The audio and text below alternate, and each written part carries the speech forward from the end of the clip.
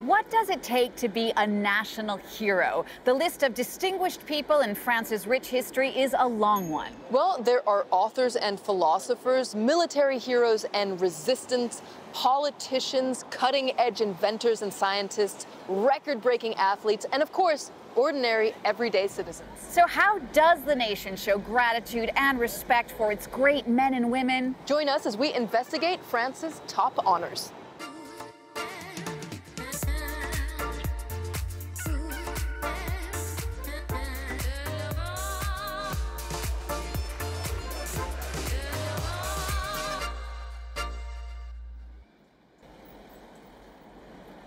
Located in the heart of the French capital, the Pantheon is now the symbolic home for France's national heroes. At first, though, it was supposed to be a church. Well, by the time its construction was finished, the French Revolution was underway, and so the new National Constituent Assembly voted in 1791 to transform it into a mausoleum, the ultimate recognition for distinguished citizens, modeled on the Pantheon in Rome.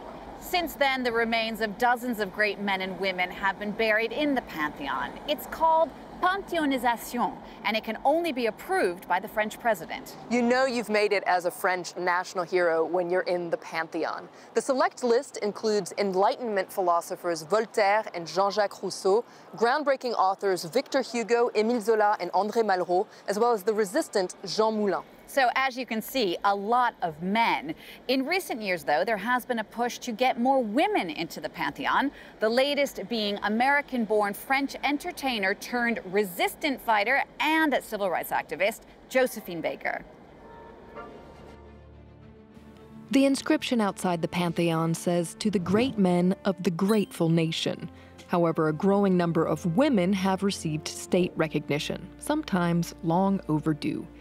Josephine Baker, the first woman of color to be entombed in the Pantheon, joins the ranks of esteemed citizens such as Simone Veil, the health minister who championed France's legalization of abortion, Germaine Tillion and Geneviève de Gaulle-Antoniaux, heroines of the French Resistance, as well as the groundbreaking physicist and chemist Marie Curie, the first woman interred on merit. Entombment in the Pantheon isn't always a matter of consensus, however. There was a recent debate over whether to include poets Rimbaud and Verlaine, who had a tumultuous love affair.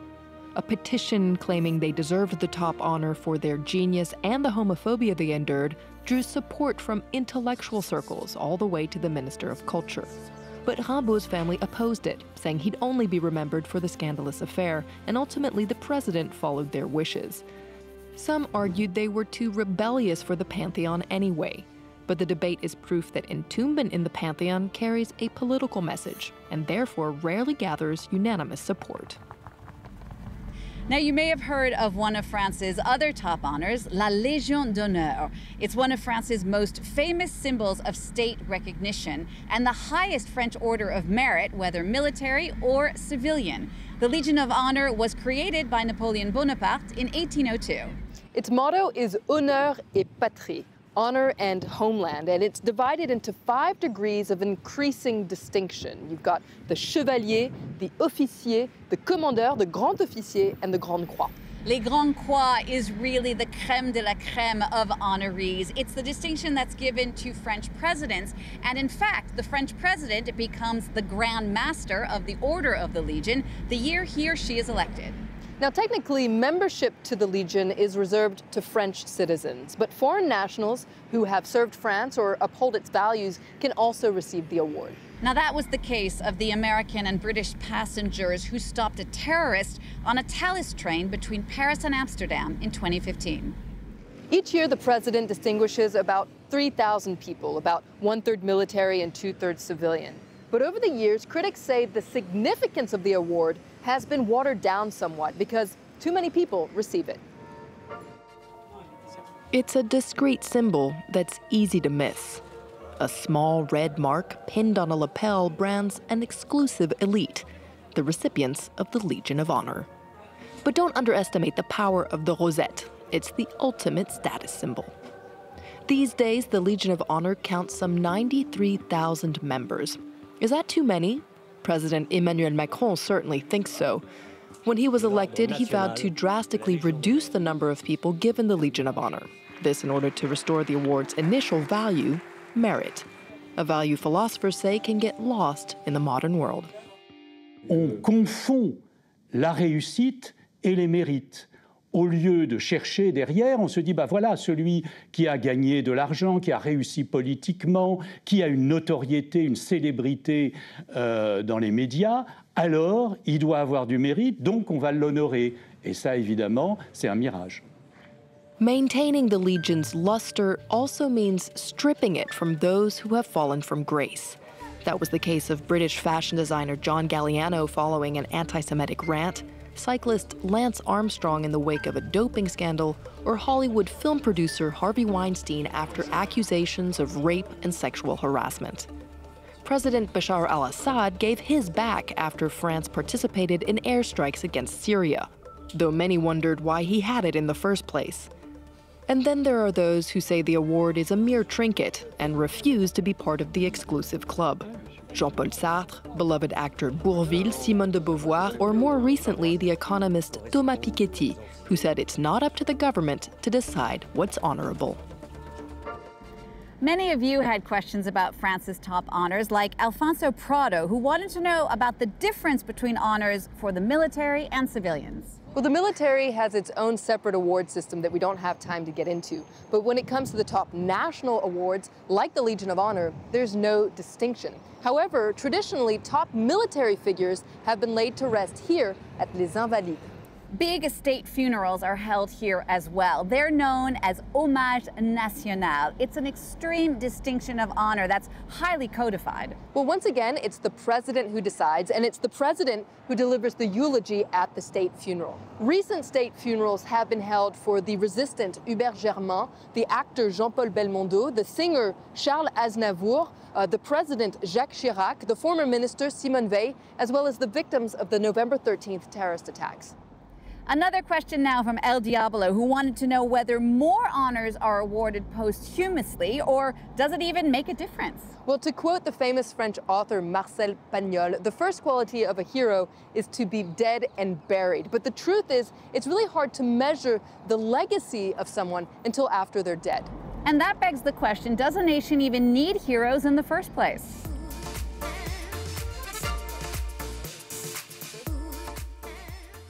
To dig a little deeper, I'm joined by Heather Stimler, the creator and editor of Secrets of Paris, an insider's guide to the capital in English. So you're originally from the States, but you've been here in France for quite some time, so you've got a unique insider's perspective. What qualities do you think it takes to be considered a national hero here in France? I think the French definitely have their own version of what appeals to them in a hero. The French are very unique in that they really love the underdog. They like the person who overcame huge challenges, rags to riches stories. Even though they obviously have their war heroes and their soldiers, the resistance fighters and all that, they also like the little guys who are sticking it to the man, like Abbé Pierre, who fought to help the homeless and the poor people. And you've also got comedians like Coluche, who again started the soup kitchen, the Resto du Coeur. You don't have as many of these. In fact, as far as I can tell, there are no great heroes in France who are billionaires and great industrialists who made lots of money. For them, it's great if their heroes eventually become rich, but they have to still stay close to the people and close to their roots. Some people considered national heroes here in France can raise eyebrows abroad. For instance, the late rocker Johnny Hallyday. Why do you think he was so appreciated?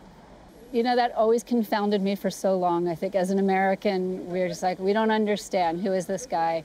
But what I learned over time, the French people today really grew up with him. Again, like he overcame great challenges. He was like the regular guy. He was like the cool guy you'd have a drink with. And even after he became famous, basically the Elvis of France, he's still stayed like one of the people. Sometimes there can be a consensus around who's considered a national hero. For instance, we're in front of a statue of Georges Clemenceau, a hero from the First World War. But sometimes it can be a little bit trickier. For instance, Napoleon Bonaparte. How do the French deal with his loaded legacy? With debates, lots of debates. The French deal with everything by debating it. But I think Napoleon has been controversial from the start.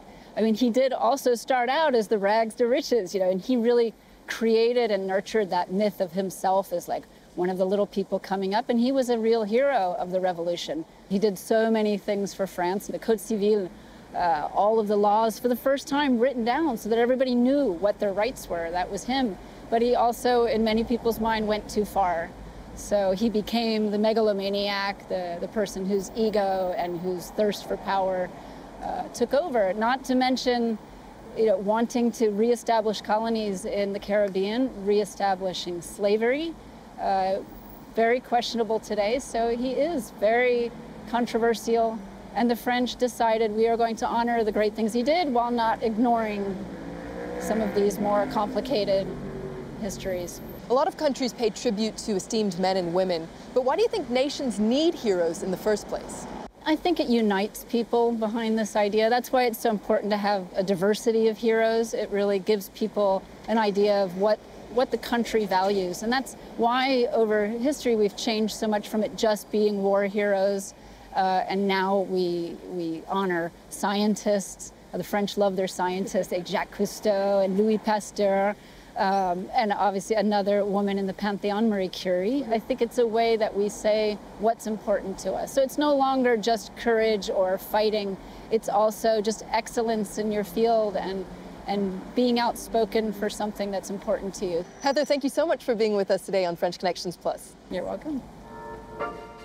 There are all sorts of other ways that exceptional people can be recognized in France. Cities like Paris hand out medals of honor every year, and then statues are raised. Schools, parks, streets, metro stops are named after distinguished citizens as well. National heroes can be a source of inspiration and an important reminder to dream big, work hard, and persevere through adversity.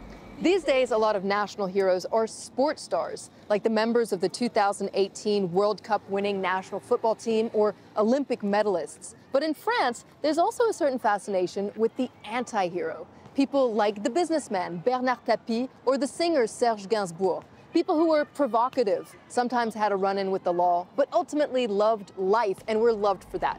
That's all the time we have for this show. Thanks so much for watching. Don't forget, you can always tweet your own questions at Flavia Minot or reach out on social media. And we'll see you soon for another episode of French Connections Plus.